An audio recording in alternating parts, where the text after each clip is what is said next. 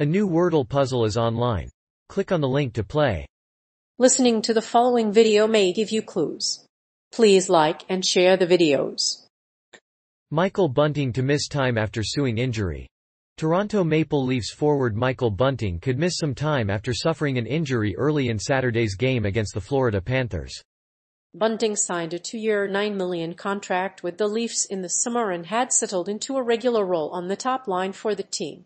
However, he may not be back until December or January, a situation that will likely frighten fans and Maple Leafs fans alike. Michael Bunting.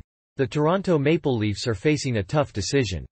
While Michael Bunting led the NHL with 63 points in his first season, the forward is now likely to miss some time with the team after suffering an injury Saturday.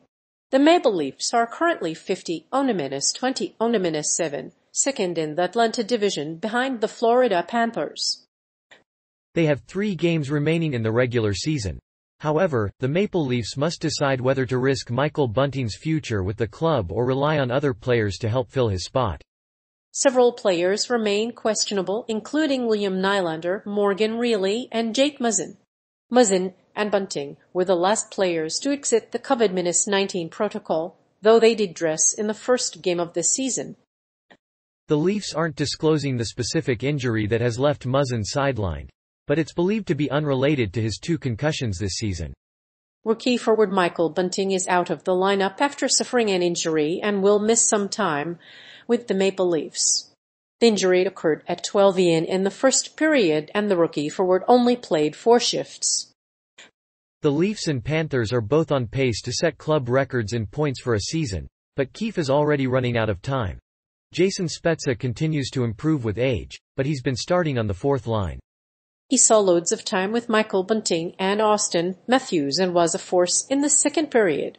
He scored twice and set up Austin Matthews for a tap-in goal. While he won't be able to play the entire season, he'll likely be back with the team by April 7, 2021. On Tuesday night, the Maple Leafs beat the Predators 3-0 in a shootout.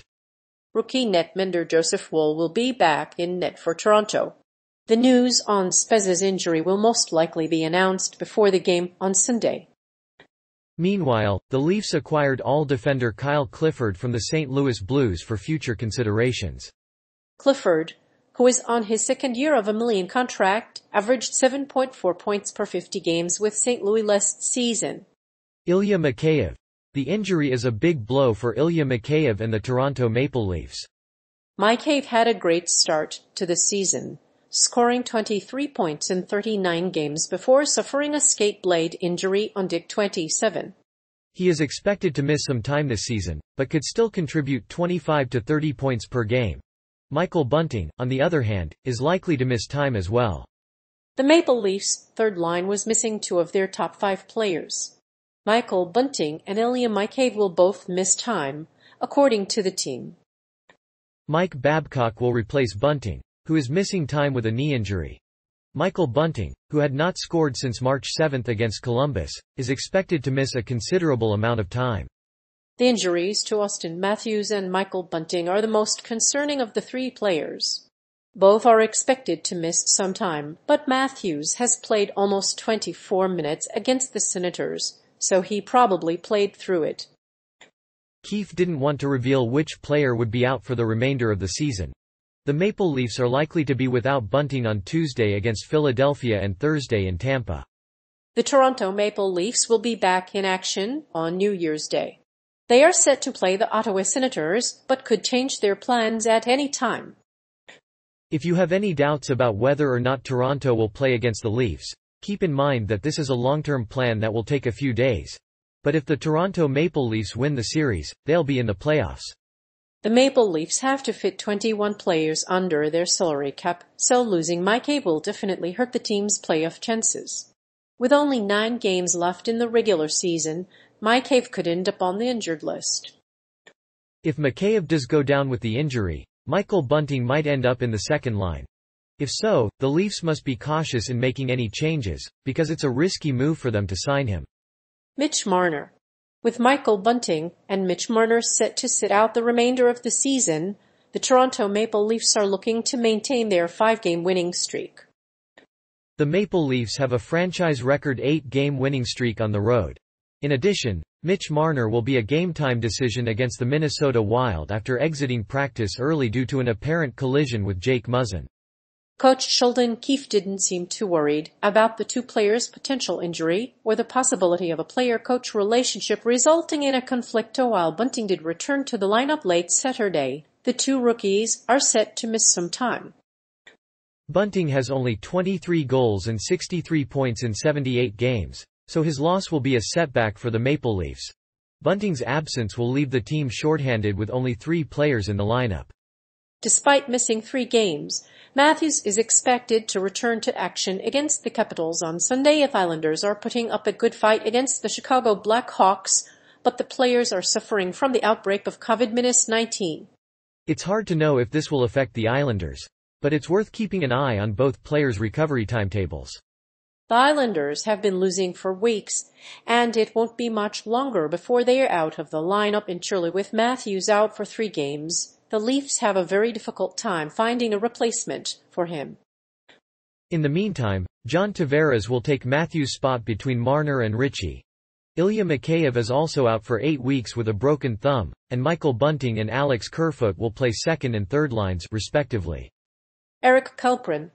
After a rough start to the season, the Toronto Maple Leafs called up Swedish goaltender Erik Källgren in a desperate situation.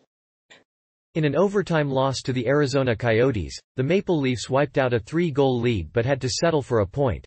The rookie goaltender, who had only seen all action, earned praise from coach Sheldon Keefe for coming out cold in his NHL debut. Toronto is closing in on the trade deadline and the start of the playoffs, so a healthy Källgren is essential after returning to the All after being traded to New Jersey. Bunting was not the only Leaf with a serious injury. The Avalanche's defenseman, Joseph Woll, has been sidelined with a groin injury and could miss the next 2 weeks or more. Erik Källgren will be the starting goaltender Thursday night in Toronto and could return in a couple of weeks. Aside from Bunting's injury, the team is also missing another key player, forward Michael Bunting. Bunting has a 200-foot game, which makes him a reliable threat. Bunting has 3 shots on goal and 4 hits in his last 3 games, including a shorthanded goal, and has been a vital part of the power play unit. With Petr Mrazek back from the injured leg, Ilya Mikheyev will play on the 4th line with Pierre Engvall and Kyle Clifford. Nick Ritchie and Alexander Kerfoot have played the 4th line. With Mikheyev and Bunting in the 4th line, the Leafs will likely rely on their goaltending depth to win the game against the Winnipeg Jets. After suffering a head injury on March 19, Kays is now expected to miss half his LTIR time. If he plays again this season, he could compete for a top 6 spot and produce top-half fantasy value. Meanwhile, Jake Muzzin will likely start at center on the right side of the second line. If he does not play, he could be replaced by another player on the top pair.